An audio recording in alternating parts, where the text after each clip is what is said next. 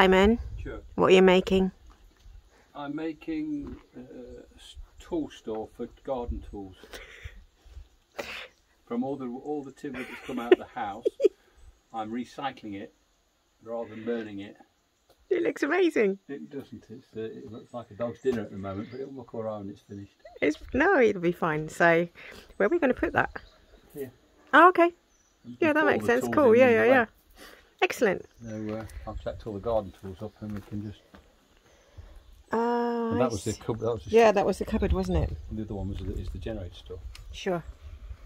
So this is going to be our new tool store, because everything else is just full to the rim. So we needed something that's easily accessible, but keeps everything dry. So it's good. This is really nice to see as well, because this was all burnt to a crisp, but it's finally coming back. So I've got mint. In the back is oregano, lemon balm, lavender, and then I've got osteospermums, lavender, and marjoram growing there. So I'm just really glad that it's all coming back, because I miss my herbs and I thought they'd fried to death, but luckily not. Hey guys, it's Sunday afternoon. I think it's the 24th of October, and in some ways olive season has begun. Some people have started harvesting.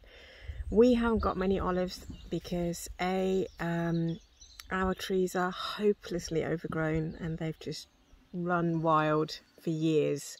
So they're not very productive, and secondly there's been a kind of hailstorm just when the blossom was out here in Syria. So this whole area has sadly got very few olives in general. Actually, we were just talking about it the other day. So I'm actually beginning to sort the trees out. I'm gonna have to cut them back. We've decided to actually be really radical. It's very hard to kill an olive tree. So we've decided to cut back right down to the old wood, so the trees can be reshaped and we can then begin again from the beginning, kind of thing. So we won't have any olives at all next year. It all just needs to grow, and then hopefully the year after we should have a good crop. But yeah, it's an art and a science in itself, and I'm just going to start cutting back all the suckers and then starting to cut them back to the crown. So come with me.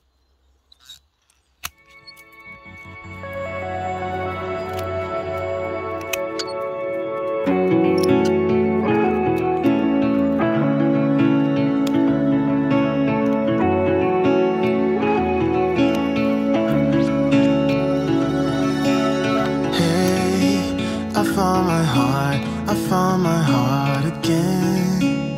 You were standing there, you bravely let me in. I could wait 1,000,000 years or more until you came knocking at my door. It's hard to be this real. We can play our favorite song, dancing to it all night long. With you I feel something, 'cause we're both so unashamed. We're not playing any games.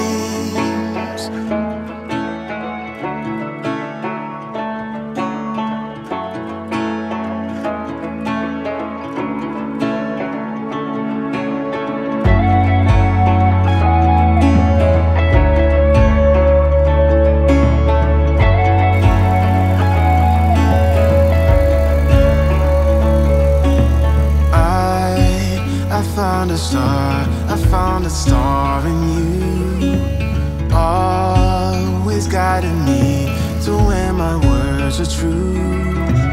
I've waited 1,000,000 years before, and I'll do it all again just to make sure.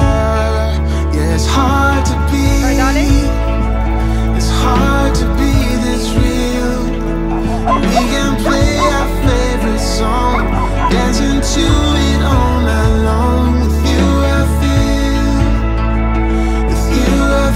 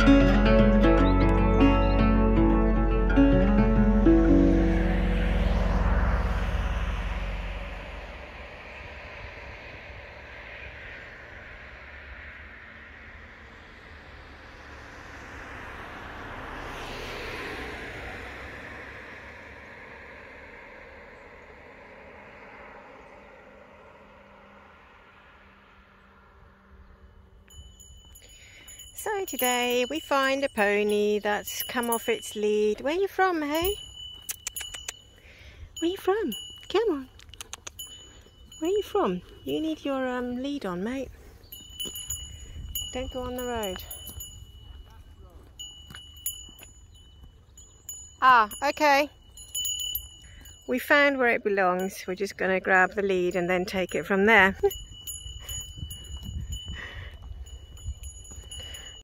I do wonder what it is with me and animals.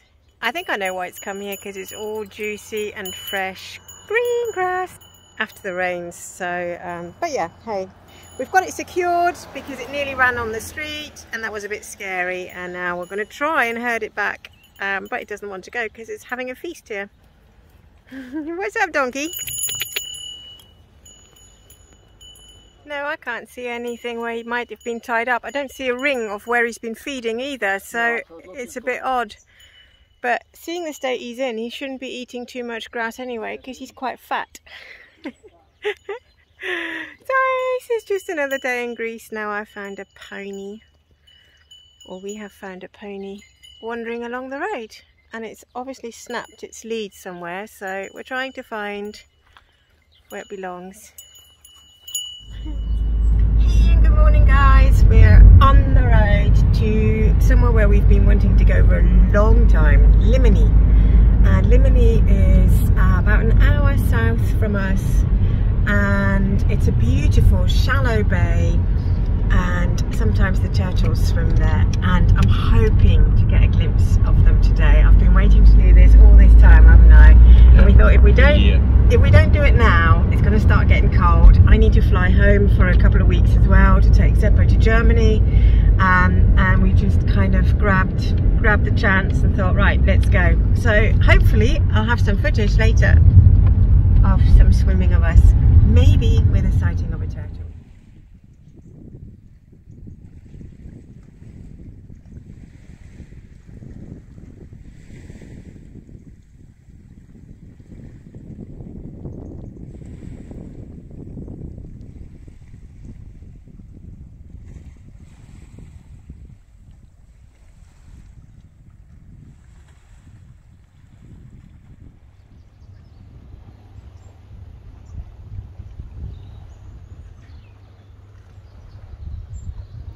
Can't see the turtle though.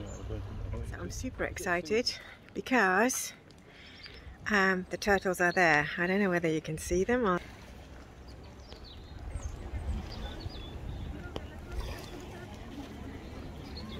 There she is.